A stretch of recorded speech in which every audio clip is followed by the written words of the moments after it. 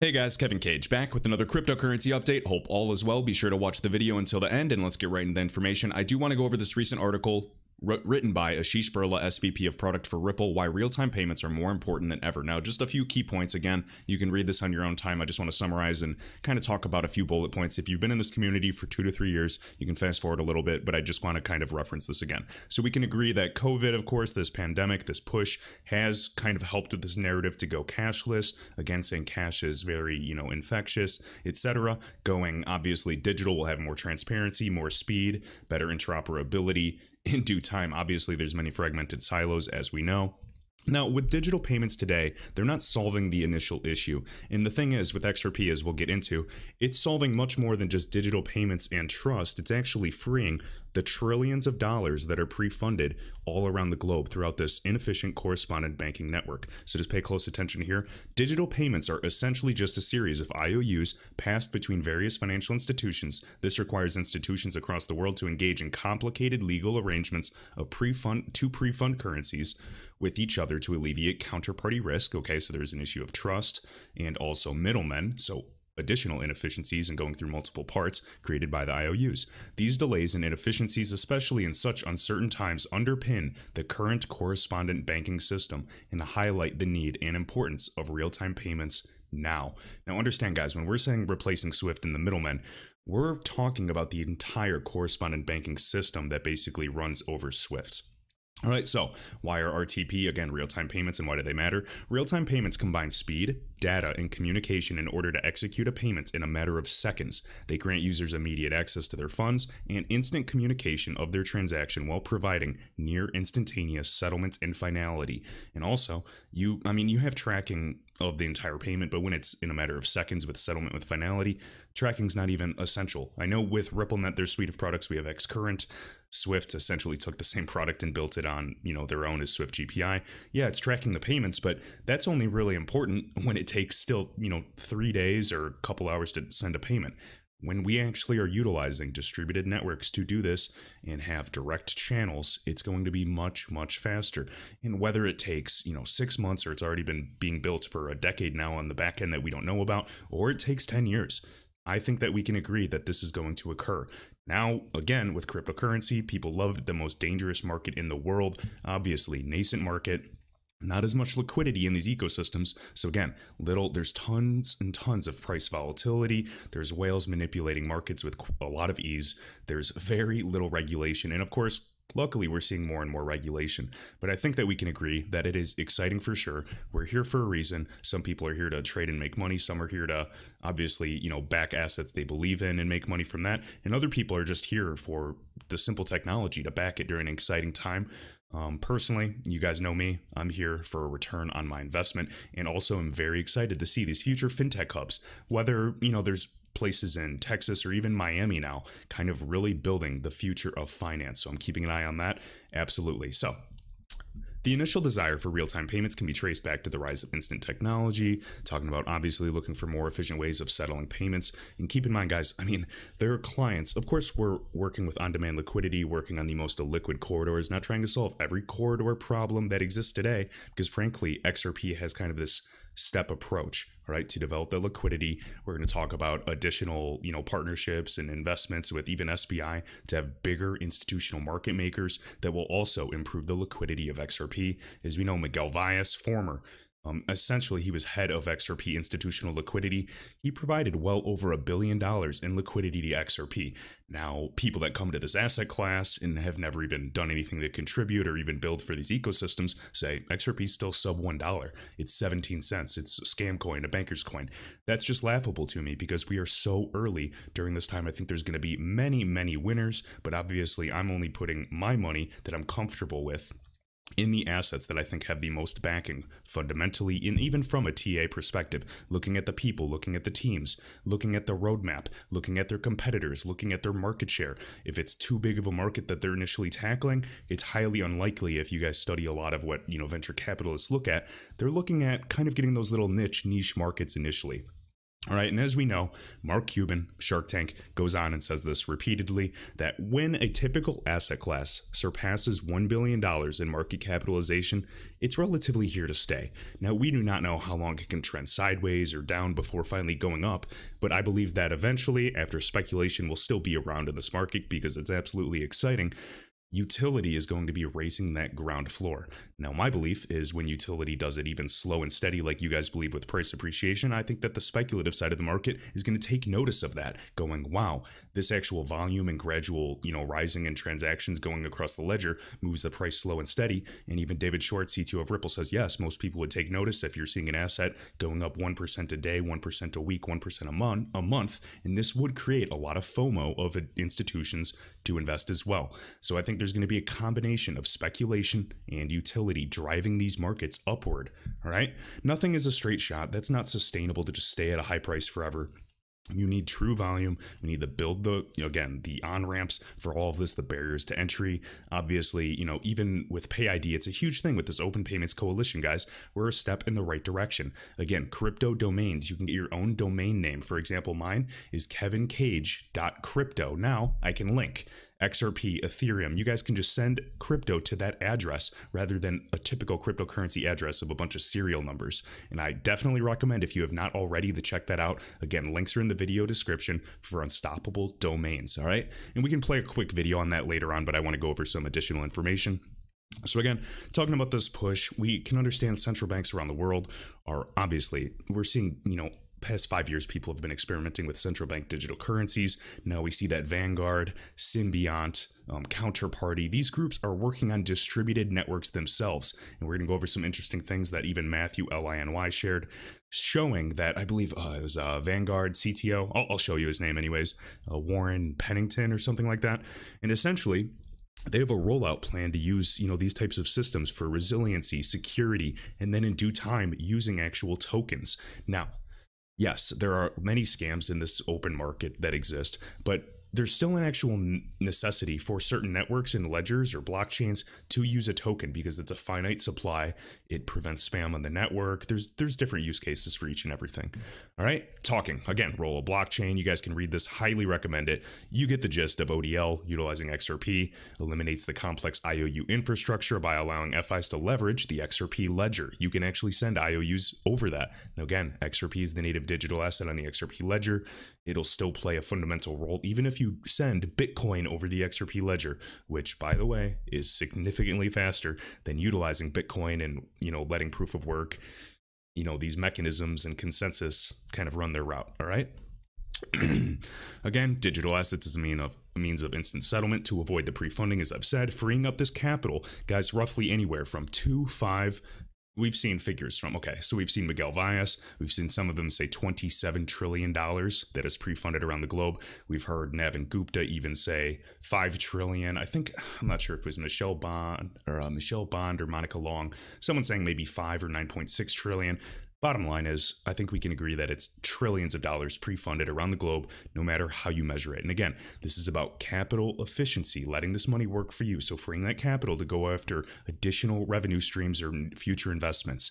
I think that all banks are going to want to capitalize on this. Again, the tier 1 banks in the existing ecosystem do not want to, lose this fight per se to Ripple. That's one perspective. Again, you can also argue the other. I have a very quantum perspective on things because I think it can be everything and nothing. Instead of ones and zeros with classical logic, I think that the truth is with reality, it's a lot more quantum, where it can be a little bit of 1 and a little bit of 0, just like in quantum computing. But before I get too weird with that, guys, just keep in mind, nobody knows exactly how this is going to go down. Nothing is guaranteed in this space, but I think you can tell based off my 400 videos, I'm beyond excited. We've done the research and it is simply a matter of time. So again, mobile wallets, custody, security, liquidity, there's just so many things to this ecosystem. It's much more than just the coin of your choice going up in price, guys. We need a lot of steps. And I know that this can be frustrating because you obviously want that moon money or whatever, maybe you older, mature people are looking to actually just get a return on your investment, pay off your house, things of that nature. I get it.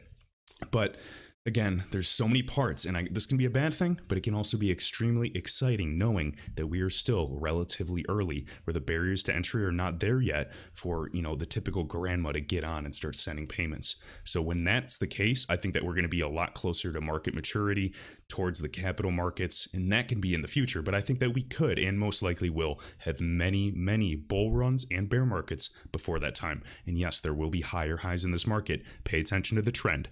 People will still, make fun of Bitcoin price or XRP price. Just 3 years ago, XRP was half a penny. All right?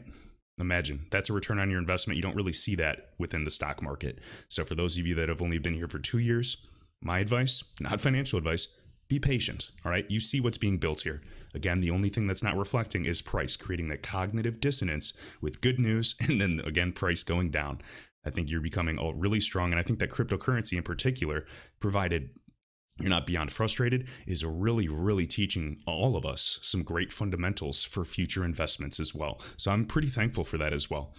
All right. So right here, guys, Matthew Liny. So I'm just going to pronounce this Fiorano software is integrated with Temenos T24. Again, Temenos, they provide software to roughly 3,000 banks. We know that they're connected again with this T24 stack with Ripple specifically. We have Deloitte involved, the Bluezell gateway. Exciting times for sure.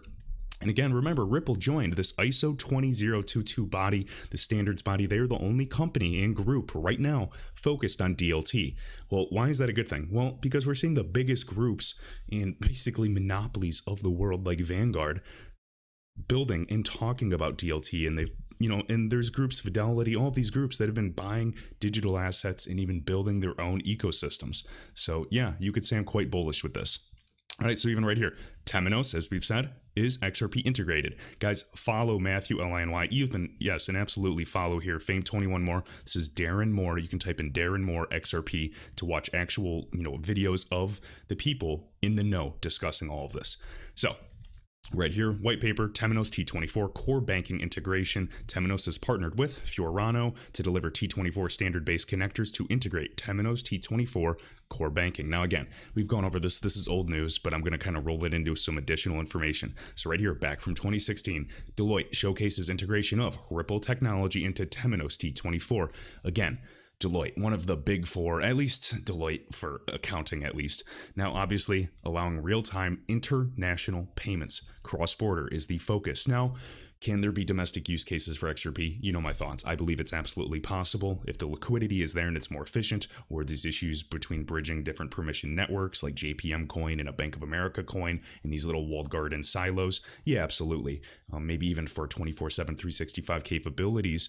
But also keep in mind that the real-time payment system of the globe, or at least in the US specifically, with Finastra, ACI Worldwide, Volante, they're working together to kind of make these systems a lot more coherent and flexible as well with the clearinghouse. And again, Darren Moore has already shown all of that proof that XRP is already with Ripple integrated with Finastra's global Pay Plus payment platform. And that is Finastra, again, one of the technology providers for the domestic real-time payment system for the United States. We can talk about the Faster Payments Task Force. And again, Ripple's Pat Tellin, he's right on there as one of the advisors or technology provider advisors. Keep in mind, there's only 4. And of course, he from Ripple is included. But again, I'm sure that's just another coincidence, but these are some of the fundamentals that we're dot connecting and speculating on and, hoping that this would correlate to a higher XRP price and actual business in the future. All right. So again, right here, again, Deloitte just presenting this. We can talk about it. Full integration. So full integration with the Ripple protocol and the Temenos core banking software. Again, this is 3,000 banks right there. And I mean, people say, yeah, but Ripple's only 350 or 400 customers. Well, obviously, I believe it's a lot more. We know Finastra's even has the biggest banks. We know 9,000 customers, but Finastra, they have the top 48 of the 50 banks in the world connected. And yes, they are RippleNet enabled. Are they using XRP today? I don't think so, based off the volume that I'm seeing on the ledger, but anything is possible. And that's kind of what we're looking at, is we're migrating towards waiting for, regulation, whatever narrative that you kind of believe makes sense. I think there's too many things. I don't think one person knows everything with the space. It's just kind of a bunch of groups of individuals, and we're watching the evolution of this occur, just like we did with the internet.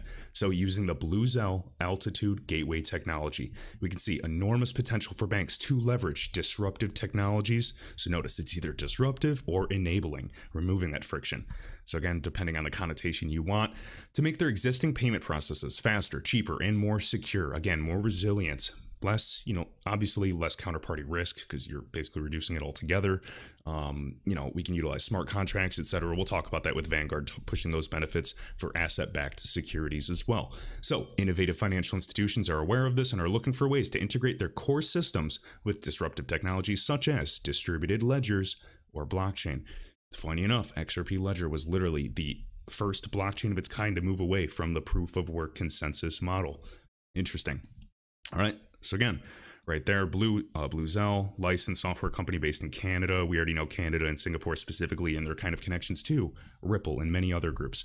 All right, you can see their protocols. While Ripple technology is an open source system based on internet protocols, permitting domestic and international payments in any combination of currencies to be settled directly between parties without the need for central clearinghouses or correspondent banks. So regardless, guys, this is a great technology. Are there going to be other competitors? Are there existing competitors in this ecosystem today?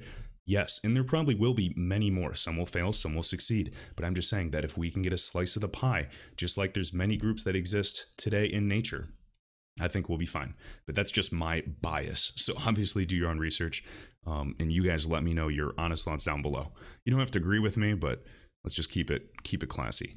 All right, now again, right here, Swift certifies Fiorano, or, Fioriano, I don't even know how to say it, ISO 20022 accelerator for cross-border payments and reporting. So we're going to see more and more about this. Again, minimal impact and disruption overall, just helping customers deliver this ISO. We've heard all of this getting delayed. ISO seems to be too slow. We saw those comments that Ripple even made saying, you guys are too slow. We're going to, something has to be done now. And that is something that we're paying attention to. So we'll see exactly how this all plays out. Right here, Matthew L.I.N.Y. So again, the International Monetary Fund, guys, research on central bank digital currencies, June 2020. Just a few key points. We've recognized a lot of the projects mentioned here and how, again, R3 is working with them, central bank digital currency ecosystem might look like, and the countries exploring these types of technologies. So again, you guys can read the survey. You can download it here. I was checking it out earlier, but again, same thing that we're seeing on a daily basis. IMF working paper, Madame Christine Lagarde. Left is the former, why am I blanking? Former director of the International Monetary Fund, and now she is the president of the European Central Bank. All right, and the entire Euro system. We've talked about T2S, the Target 2 securities, all of that. So we can see countries where retail CBDCs are being explored. So you can kind of see Mauritius, proof of concept starting in Korea, Finland, Hong Kong, South Africa. Again, a lot of the BRICS nations, if you haven't noticed. We can see Sweden. Remember, they're utilizing with the Krona, their CBDC, with Accenture, one of Ripple's first, investors, also working with R3. You guys can kind of, do your own dot connecting. We can see Iran as well. All right, just things to notice.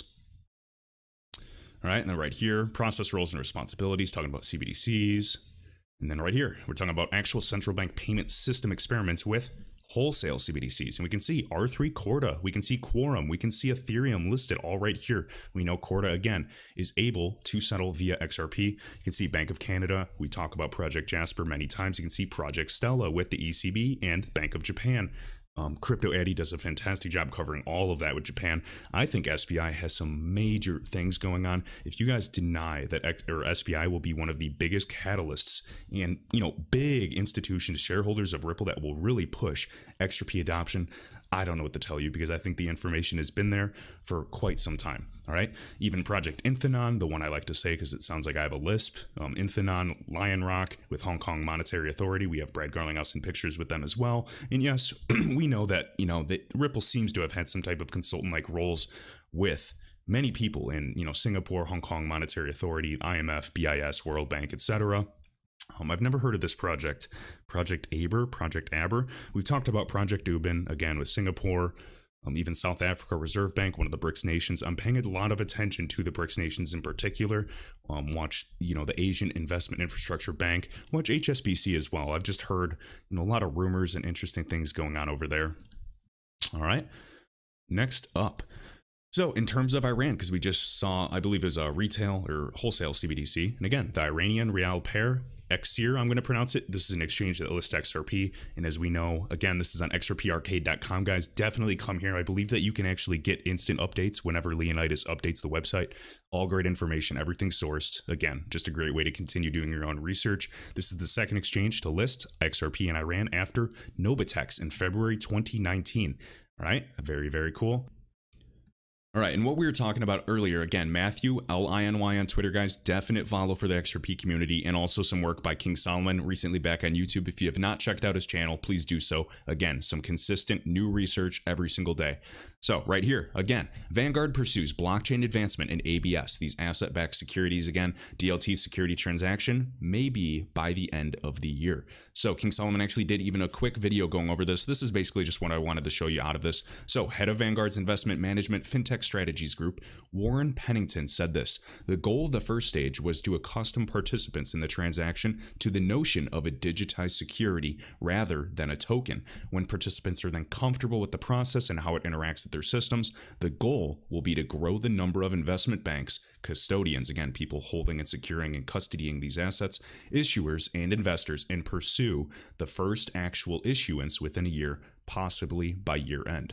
Interesting. So again, priming the masses, kind of the same approach that Ripple does. And just like Brad Garlinghouse, obviously conservative as always, has explained, yes, we get people on RippleNet, get them used to using the X current kind of XVIA, you know, the whole old X series that we used to talk about, using that software, whether it's to connect corporates or obviously enhance the messaging. And then eventually, as we're starting to settle and improve their settlement time, we have XRP to save them that additional percent. All right. And again, that flywheel effect is a powerful thing. We've talked about Moore's law. We've talked about Metcalfe's law. Again, essentially Moore's law of connectivity with the nodes, the customers on the network, making it that much more valuable. As we know, we saw how fast even Facebook's valuation and Amazon's valuation goes up exponentially. We are early days. I think that we really can't really notice the effects quite yet. All right. So again, King Solomon does a video over this. I'm not going to butcher it. Obviously, he can explain it much better than me, as he really just kind of dug into this. But just showing even symbionts bridging Bitcoin and Ripple via counterparty gateway. And just to kind of go through this, again, Vanguard announces progress in applying blockchain to ABS markets. This is on fa-mag.com. Again, just sourcing everything. You can read additional stories. 2020 may be the year for that, as we've talked about. Consumer data or consume data for $1.3 trillion worth of funds. So again, essentially data and information right now, but who knows what this could lead to? Could this have anything to do with XRP? Potentially not, but I'm showing you that Vanguard, if you guys know, essentially Vanguard's one of the biggest groups in the world, and that is not in a hyperbole. They are absolutely massive. Again, and you can see they're working with Symbiont. Okay, we already saw that counterparty gateway. We can see BNY Mellon, obvious connections to Ripple we've talked about. Citi, of course, again. State Street holding about a third of the world's digital wealth. And Vanguard, just talking about this whole ABS settlement on DLT specifically. Again, they're doing pilots early time, but if you really think this is just a bubble, why are the biggest groups investing billions of dollars into this asset class to transfer trillions of dollars? Look at, on a daily basis, the transaction volume of ACI worldwide. Look at the DTCC. Now, I'm not saying that XRP is going to be doing all of that. What I'm saying is the value is there. Like, obviously, quantitative easing with the Federal Reserve, we're printing into infinity. This is the internet of value. This will be much bigger than what the internet was for data, in my opinion. All right, we'll keep going as soon as I can find my cursor. Okay, so again, Vanguard pursues blockchain advancement in ABS, talking about the same thing, just essentially the same article again. Billion residential mortgage-backed securities. Okay, so RMBS, right? Symbionts. All right. And again, King Solomon just sharing that. And right here, I just wanted to read this quote. So again, this is from Adam here, CTO of Symbiont and co-founder of Counterparty, said this specifically. Symbiont is proficient with all of the most advanced technologies in crypto finance and is always ready to use the right tool for the job. Again, integrated with everything, ready to go. This kind of reminds me of, you know, connecting to a single API integration like Ripple and their clients. With this marriage of the counterparty and Ripple networks, each benefits from compatibility with the other, and the whole is greater than the sum of its parts. Well said. All right, now just to finish things off, guys, XRP Crypto Wolf sharing this. Now, this is not just any news. This is huge. I believe Crypto Eddie probably already covered this, I'm assuming, with, obviously being one of the biggest main liquidity providers. We can see B2C2 will become SBI's main liquidity provider, as SBI is constantly expanding during these acquisitions and investments for crypto offerings specifically to millions of their existing clients. So Ripple's early investor, SBI, one of the biggest stakeholders of obviously Ripple and R3, has taken a $30 million stake in this cryptocurrency institutional prime broker, B2C2 Group. Again, this is a really long article on the block crypto, really good information. I only got about like halfway through and was kind of just skimming it. So again, obviously do your own research, check this in, but I do believe that the implications and effects of this will be quite large. Again, bridging these gaps of traditional finance to obviously and getting those legacy infrastructures connected to this new world that is coming. All right, one last thing before ending this video, guys, on Unstoppable Domains. The link is in the video description. Again, if you have not claimed a domain yet, I recommend doing so. If you plan to be a part of this cryptocurrency space in the future, you can link all cryptocurrency addresses, guys, to a single domain. Again, mine, for example, is just kevincage.crypto. These domains are available just like in the internet, .com bubble. People were able to buy domains and sell them later and kind of do what we call domain squatting and selling their domains for a profit. Exciting times for sure. We can see that the majority of people that are signing up, we're kind of getting between 6 to 8 domains. I think I have about 10 right now that I'm utilizing. Exciting times for sure. So definitely just understand that you can connect your Ethereum, your XRP, any cryptocurrency to this single domain in the future. Now, obviously the infrastructure, the user design is going to be getting better in the future. But if you've not checked this website out or at least created an account, I recommend doing so. So I'm going to close out today's video playing this 1-minute video clip. If you've already seen it, don't worry about it. Again, the links are in this video description if you have not created an account. I'm going to show you this just to kind of give you a better explanation. Hopefully you liked today's video. Been super busy, so appreciate your patience, and until next time. What is a blockchain domain? A blockchain domain is like a .com or .org, except that the records are stored on a blockchain. Blockchain domains do two things that regular domains can't: simplify crypto payments, and build uncensorable websites. Blockchain domains replace cryptocurrency addresses with a human-readable name. Add your crypto addresses, your Bitcoin, Ethereum, Litecoin, and any other cryptocurrency addresses all to one domain. Now someone just needs to type your domain into a wallet and send. No need to remember long addresses. The same domain can be used for websites. Traditional domains, also called DNS, are part of a centralized system controlled by ICANN, an international organization that maintains the records of who owns what domain. Blockchain domains are not part of the traditional domain system. They are what's called alternate roots. Domains are stored by you in your wallet just like a cryptocurrency. No one can move them without the private key. Blockchain domains can also be used to build an uncensorable website. This works by pointing content from a decentralized storage network to your domain. Blockchain domains require browser plugins to resolve inside most standard browsers because they are new and not yet supported by the traditional system. Traditional website content is stored on centralized servers that are controlled by large companies. These companies can easily take down your site if they object to it or at the request of a government. Decentralized networks like IPFS store content that only you can put up and take down. Blockchain domains plus decentralized storage equals an internet that no company or government can censor. This technology has the power to spread free speech across the world.